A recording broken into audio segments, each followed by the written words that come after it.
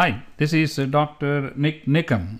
Welcome to Permanent Pacemaker Insertion. Here is a quick overview of the pacemaker. The pacemaker has a power supply which is known as the battery, which is very small and it goes underneath the skin. And to this pacemaker battery is connected a wire that goes into the vein, and it traverses all the way into the main veins, then into the right atrium and into the tip of the right ventricle. There are times when we may have more than one wire placed inside the heart chambers. In this picture, we have one wire going straight into the ventricular apex. There is another wire which is in the right atrium. Here there are two wires. The one in the atrium activates the atrial chambers, while the wire in the ventricle activates both ventricles. This procedure is performed in a cardiac catheterization lab under sterile conditions. Here is another example of a pacemaker. As you can see, here is the battery which is connected to a wire, and that wire goes into the main vein or the subclavian vein, and from there it enters the right atrium, where it may be anchored to the right atrial wall or it is placed in the right ventricular apex. Most of the wires are located on the right side of the heart. What are the indications for a pacemaker? The most common indications for pacemaker are slow heart rate or a heart block in the electrical conduction system. Sometimes pacemakers are also indicated for patients with severe heart failure, where making the ventricles beat in synchrony would improve the patient's symptoms. The fourth condition in which we might put a pacemaker, along with what is called a defibrillator, or the one that shocks the heart, if it goes into ventricular tachycardia or ventricular fibrillation, and that is known as the defibrillator. So the defibrillator not only has the ability to shock when a patient develops a fatal arrhythmia, but it also has the capability to pace the atria or the ventricle or both of them, depending upon the type of the device that is put in place. Let's look at some different types of pacemakers. As you can see, there are three different pacemakers and they do serve different purposes. As it is shown here, there is attachment to one pacemaker wire. That means you can only put one wire, which in all cases is put into the right ventricular apex. More often we use what is known as the dual chamber pacemaker, or a pacemaker which has two wires, one of which is anchored to the atrial muscle, the other one is placed at the tip of the right ventricle. Pacemaker has the capability to pace the atria and wait for certain delay and then pace the ventricles as and when it is needed. And this is the third type of pacemaker which has three wires. And this is most commonly used in patients with severe heart failure and with conduction disturbances, where a third wire is placed in the vein behind the left ventricle so that both ventricles contract at the same time, thus improving the overall heart function. Let's talk a little bit about pacemaker insertion. As I mentioned to you earlier, the pacemaker insertion is performed under sterile conditions in the cardiac catheterization lab or sometimes in the operating room. Usually the left or the right shoulder is cleaned with antiseptic solution and sterile drapes are applied over the shoulder area.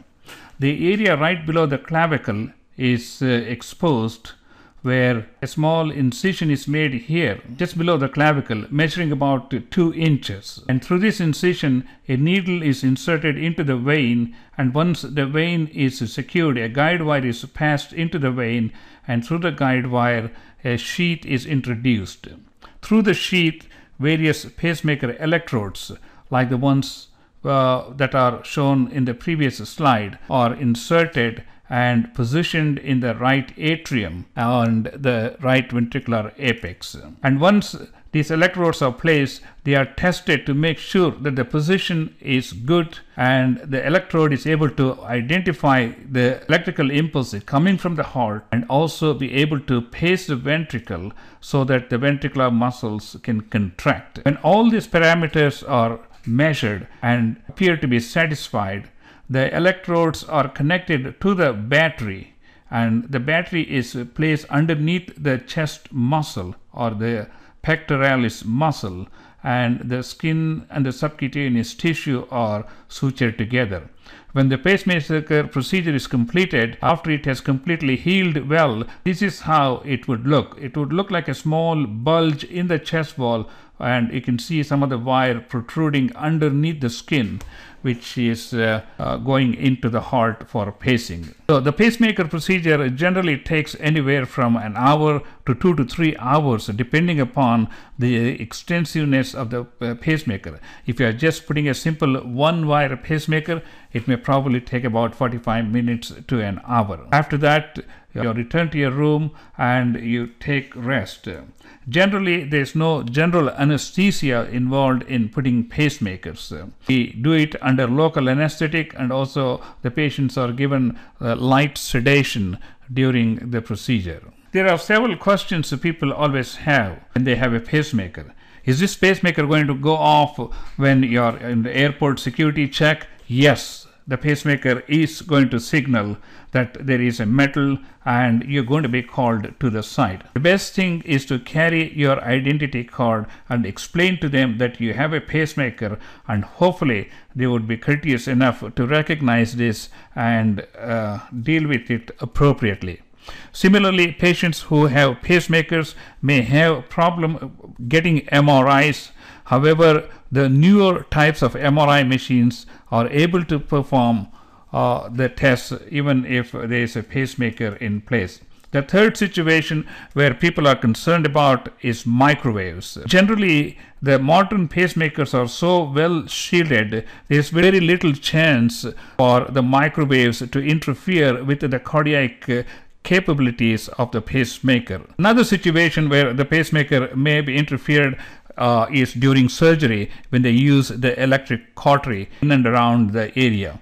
When such is the case, we generally either turn off the pacemaker temporarily during the procedure or try to use other means of performing the surgery without interrupting the rhythm in case the patient is completely dependent on the pacemaker. When patients have pacemakers, they are generally followed by the cardiologist every 3 to 6 months. The battery generally lasts anywhere from 6 to 10 years, and the pacemaker must be checked on the every 6 months to a year to make sure that the pacemaker is functioning adequately, the electrical thresholds are within reasonable limits, and the patient is not having any malfunction of the pacemaker. When it gets close for the pacemaker to be replaced, generally pacemaker company will check it and let us know how much lifespan is left as far as the battery is concerned in terms of months. So it is advisable to replace the battery if the lifespan is less than 3 months. This is in a nutshell about pacemaker, different types of pacemakers, pacemaker insertion procedure, and follow-up after pacemaker insertion. Thank you for your attention.